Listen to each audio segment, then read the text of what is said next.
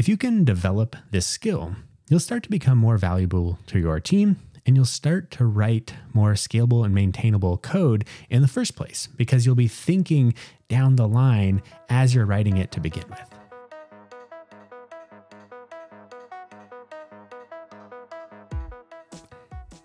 Hey devs, and welcome back to another episode of the goobar podcast, where we talk about building great software and helping others to do the same. I'm your host, as always, Nate Ebel, and I am excited to be back with another episode. We've got just a quick one today, but one that I think is really important and something that you can bring into your work every day as a software developer. So let's just paint a picture for a minute here. Let's say you are assigned a bug. If you're in the mobile world, specifically Android, maybe it's a null pointer exception. Easy peasy, you think. You're going to find the offending line of code, maybe slap an if-else conditional around it, and boom! Now the crashing code only runs if the object is not null. Problem solved, right? Until that is, the next release comes out. Another null pointer exception pops up in that same class, just in a different spot. Okay, not a problem. You fixed essentially the same thing last week. So again, maybe a simple if-else check and you're in business. But now you start getting reports that this same screen is blank. It doesn't crash, true, but maybe it doesn't really do anything else anymore either. After some digging, you find that because of all these if-else checks, your render function doesn't always have the data it needs anymore. But because the app stopped crashing, you didn't find out about it until it was already in production. So now you add another conditional check in your render function to prevent this blank screen. And on, and on, and on the fixes go. Some of you may see the problem here. Some of you may not yet, and that's totally normal. This is exactly how I operated in the early days of my career as well. It's probably where most of us start, honestly.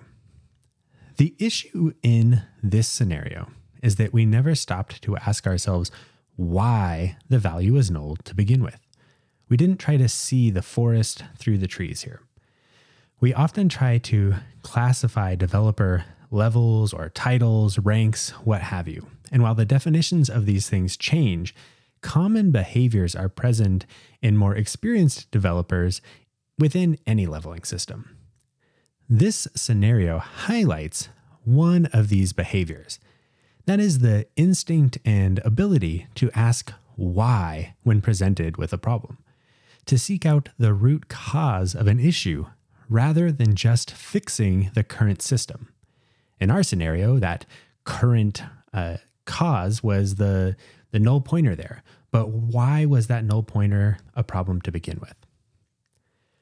Repeatedly fixing the symptoms of a broken system lead to hard-to-follow code, hacks, and other one-off band-aids that degrade the overall quality of our code over time. This is a reactive state to be in. This is responding to issues as they arise rather than anticipating and avoiding those issues altogether. When we aim to identify the root cause, we're on offense. We're proactive. We are looking to solve both today's issue and the 5 other issues that might crop up down the line. Root cause analysis helps us see the entire system rather than just the specified issue. That system could be a single section of a screen and everything related to how it displays its data, or the system could be your entire network stack. The size of the system matters less in this context than the perspective of looking at the entire system. If you can develop this skill, you'll start to become more valuable to your team, and you'll start to write more scalable and maintainable code in the first place because you'll be thinking down the line as you're writing it to begin with.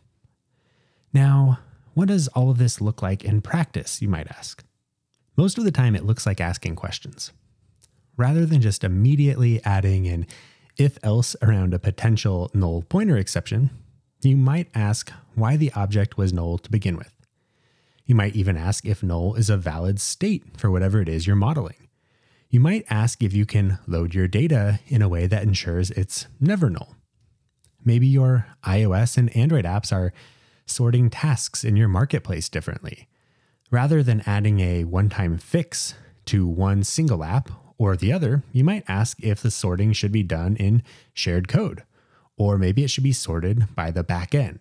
Again, you're looking at the entirety of the system to find ways to solve entire classes of problem rather than just fixing the one-off issue at hand. Hopefully, this short discussion has started to illustrate the point here.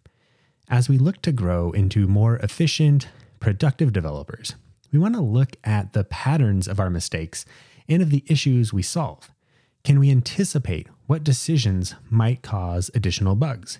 Can we identify the root causes of the inefficiencies or the bad behaviors in our applications? And this is something that you can do starting today. The next time you're fixing an issue, ask yourself, is this fix a Band-Aid? Will this issue reappear somewhere else? Can I address this problem in a more holistic way that solves it today and in the future? And as you start to do this over time, you can develop this skill, you can pass it on to your team, and over time, the quality of your software, the quality of the product that you're building will likely increase. And also, as you start to adopt this thinking, you'll start to see problems or inefficiencies in other parts of the system as well. Again, making you a more valuable developer.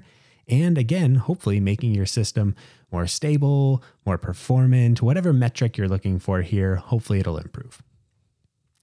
So that's it for today. Like I said, a short one, but one that I think is pretty powerful.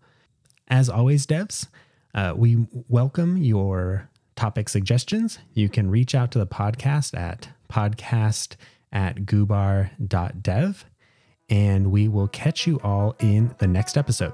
Until next time, devs.